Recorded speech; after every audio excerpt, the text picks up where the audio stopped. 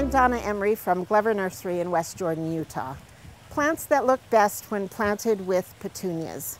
I love these petunias in this basket. We've got a nice coral color, medium-sized flower, the deep dark purple Calibrachoa mini petunia, and a beautiful white lobelia in this basket.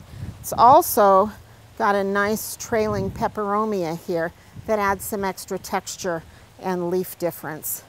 So this was done, somebody did the work for us with this basket. They already decided to go with a sort of red, white, and blue color scheme and quite a bit of contrast between these flowers.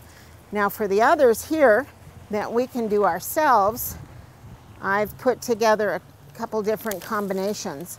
I want to include a large scale petunia with this and some flowers of different textures, like this floss flower or ageratum, this deep blue lobelia, a polka dot plant, and an asparagus fern.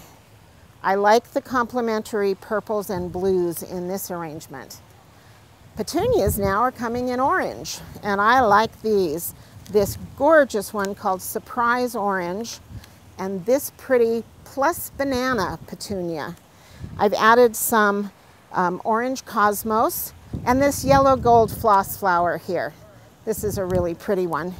I had put this short stuffed zinnia in here, but I think it is too close in texture to this cosmos. So I think I will eliminate it and have these four plants together in a beautiful monochromatic color scheme. This is Donna Emery from Glover Nursery. Thanks for watching.